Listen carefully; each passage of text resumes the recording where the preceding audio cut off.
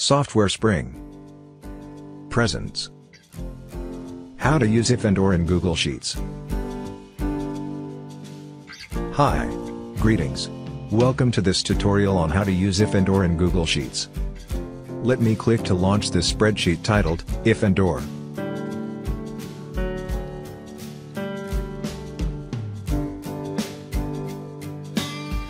In this spreadsheet, pertaining to the HR department of a fictitious AI company, the data in two of the columns will be used for this tutorial. The columns are degree and experience. Here's an objective for using the if, and, or functions.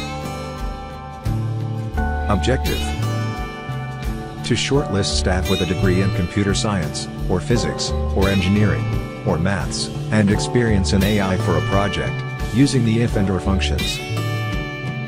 First, we will construct the or function for this objective.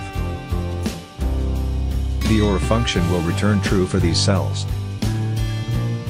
Nest the or function inside the and function. The and function will return true for these cells. Lastly, nest the and, or inside if. If the if, and, or function is typed in this cell, these cells will have the value, yes, and these cells will have the value, no. Alright, let's type the if, and, or function in this cell.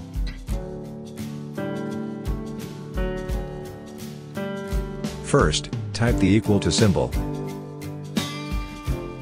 Next, type if. Click if.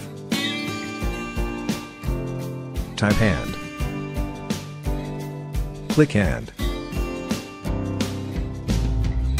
Type or. Click or.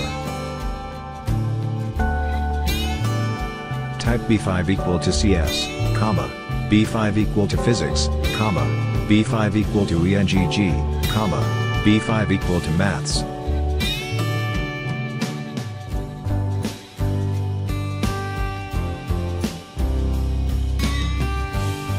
Type the closing parenthesis, and we will be done with the or function.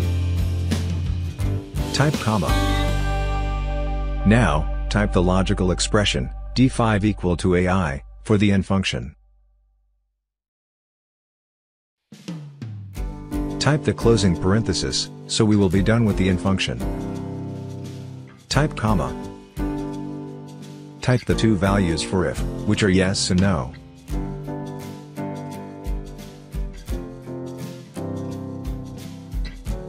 Press enter. There you go. The if function has returned no, because this employee's experience is not in AI. Let's copy this function to the other cells. Click cell E5. Drag this square handle till E12, and release.